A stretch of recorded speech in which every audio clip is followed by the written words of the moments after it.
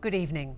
A huge fire at a recycling depot in Smethwick is technically still alight, but the operation there is moving from containment to clean-up. A Chinese lantern caused the fire, and the West Midlands Fire Service today released CCTV images of the moment it struck the stacks of plastic. Callum Watkinson reports. A quiet night in Smethwick. Nothing for the owners of the J-Plus recycling plant to worry about. But watch the top right-hand corner of your screen. A lone Chinese lantern drifts silently onto a stack of baled plastic. It appears to bounce before coming to rest, captured here by another camera. Fire took hold within 8 minutes. 5 hours later, the cameras were looking at this. And by morning, residents in Smethwick and across the Midlands were waking up to this. After 36 hours hard firefighting, this is all that's left of the 100,000 tonnes of plastic. Fewer hands needed here now, but vigilance still vital. This was one of the largest fires that the West Midlands Fire Service has ever had to tackle. We had 200 firefighters here at its peak. That's now been reduced through the night, down to less than 100, and now we have about 50 firefighters here. But we do expect to have, numbers around about 20 or 30 firefighters for the next day or so, supporting the operations at this scene. These firefighters are now hunting for hot spots. This may look fairly benign compared with yesterday, but there's still a lot of heat energy underneath the top layer here, and there's every chance that could reignite and cause further small fires, especially as these diggers start to break into some of the debris. They've been using water from the nearby Birmingham Canal to douse the flames. As it runs back in, heavily carbonised, it can cause problems for wildlife, so the Environment Agency are watching closely.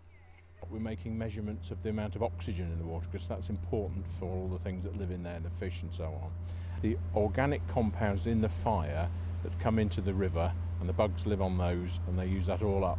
So really it's a natural process, but it just runs out of control because of the organic material there. And it means that the fish that are in here are going to struggle to breathe. You can buy these lanterns for less than £1. The combined cost to the factory owners and the fire service of this one going astray, 6 million times that amount. Callum Watkinson, ITV News, Birmingham. Well, some amazing images there, and the dramatic scenes in Smethwick have prompted some to call for Chinese lanterns to be banned. Yes, as well as concern over fire safety, it's claimed the lanterns can kill animals and even endanger aircraft. However, the government has so far ruled out a ban, as Gareth Owen reports. A breathtaking sight. Chinese lanterns have become hugely popular at weddings, at parties, and until recently they were a familiar sight at the Glastonbury Festival. 3 years ago, organisers there banned them. Now, the government is being urged to follow suit, and not just because they could start a fire. Pat Stanley breeds prize-winning cattle on her farm in Colville in Leicestershire. Stray lanterns often land on her fields, and she's scared of the damage they could do. We are picking up, I would say, in the tens every week. It only takes one tiny particle of wire to kill a cow. It only takes one flame to set a straw stack alight. I think it defies all common sense and logic not to have banned them immediately. And this is one of them, Chinese lantern that you can buy from pretty much any high street. You light the wax fuel cell here and then release it into the air. Now, the problem for farmers is this frame. Now, most are like this one, marketed as being 100% safe and biodegradable. This is made of bamboo, not metal wire. But animal welfare experts say that's not the point. This can still do an awful lot of damage to an animal. The parts of the biodegradable ones tend to be made out of bamboo, which splinters and takes a considerable amount of time to biodegrade. It's the splinters that the animals ingest, and then it goes into their digestive system and causes untold injuries. The lanterns have also caused problems out at sea. Lifeboat crews have reported an increase in the number of false call-outs as people mistake them for flares.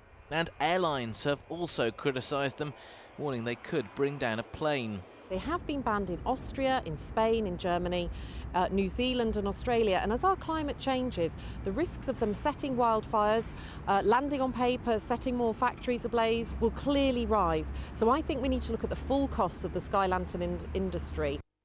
The government says the response to this should be proportionate. But after scenes like this in a Midlands city, the debate is likely to continue. Gareth Owen, ITV News.